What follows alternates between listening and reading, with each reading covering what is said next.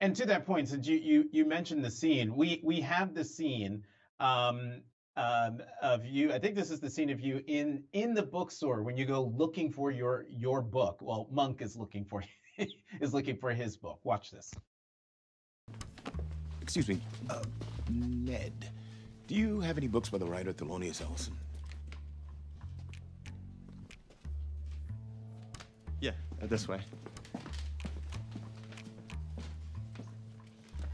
Here you go. Right. Yeah. Wait a minute, why are these books here?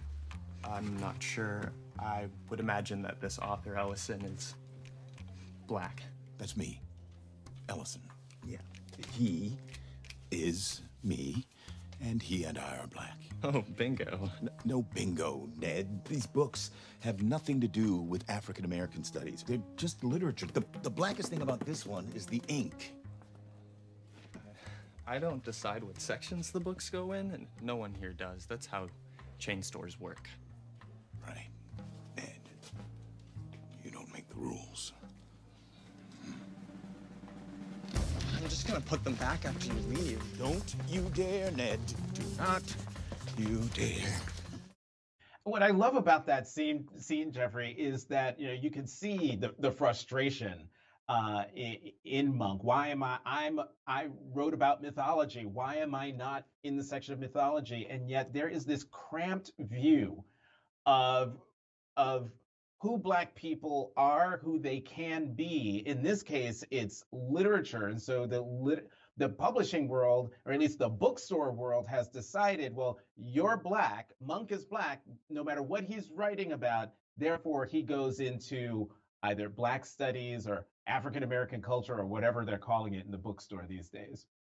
That's right. You're black, and therefore that is that provides the parameters for who you are, and you can be nothing more than that, nothing outside of that. I think what the issue is that we in America lack a fluency in race.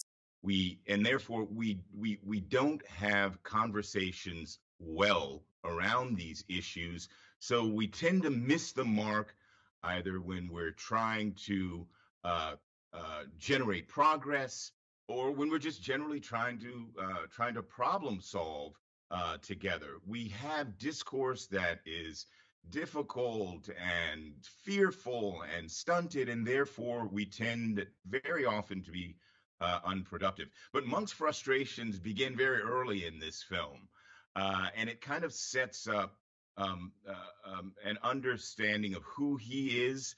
But it begins our film with a conversation that's being had across the country, in classrooms across the country.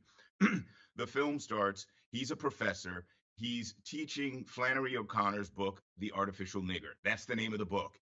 Southern Gothic writer writing about, yeah, actually not a book, it's a short story, strange short story. Nonetheless, that verboten word is on the white wall behind him. A student in the classroom takes offense at this, and the whole conversation blows up. That's a conversation that's being had and has been had in classrooms across our country and outside of our of the classroom as well. And so we think that this is really timely stuff, which is why the film has kind of intrigued audiences. So his frustrations begin early.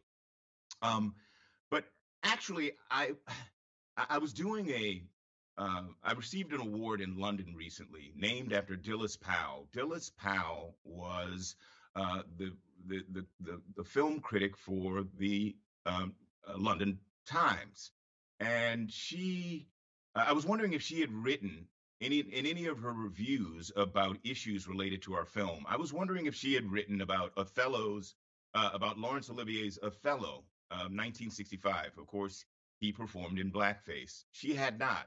But what I stumbled onto was an article from a few years ago at the University of Michigan, where a teacher who was teaching the adaptation of classical literature into opera, a Chinese-born teacher named Bright Sheng, had the apparently incredibly poor judgment to show Olivier's Othello in his class.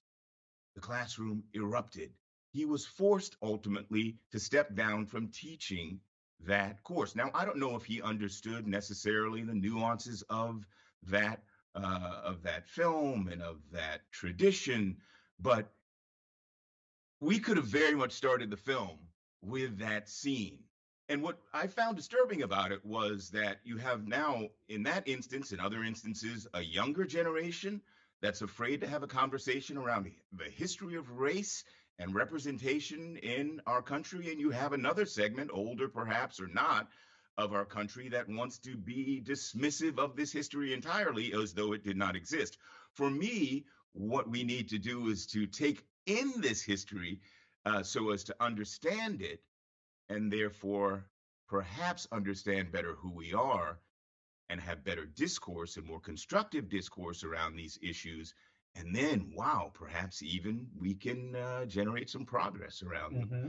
Uh, so, yeah, our film at times is kind of documentary. It's not